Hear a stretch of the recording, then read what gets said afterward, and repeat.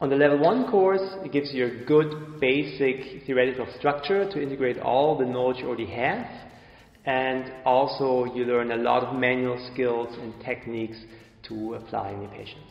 The IMTA courses I found recognized, and that means you can get work towards an orthopedic manual therapist qualification and OMT qualification. They're also recognized by various universities around Europe, and you get ECTS points.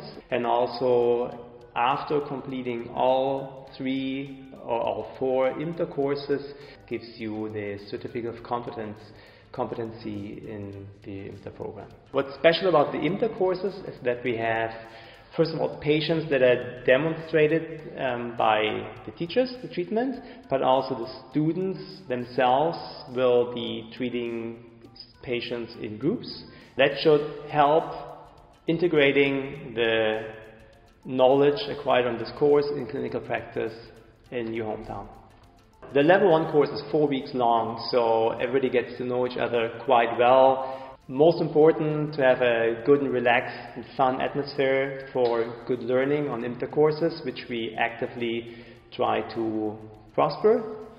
What I like the most about the level 1 course is the base theoretical aspects of the Maitland concept, and most of all the brick wall concept is my personal favorite. I like to sort of divide the theoretical side from the clinical side, but we still be focused on the clinical right side of the brick wall, and using and integrating that concept in clinical practice is, I think, the strong point of the Maitland concept.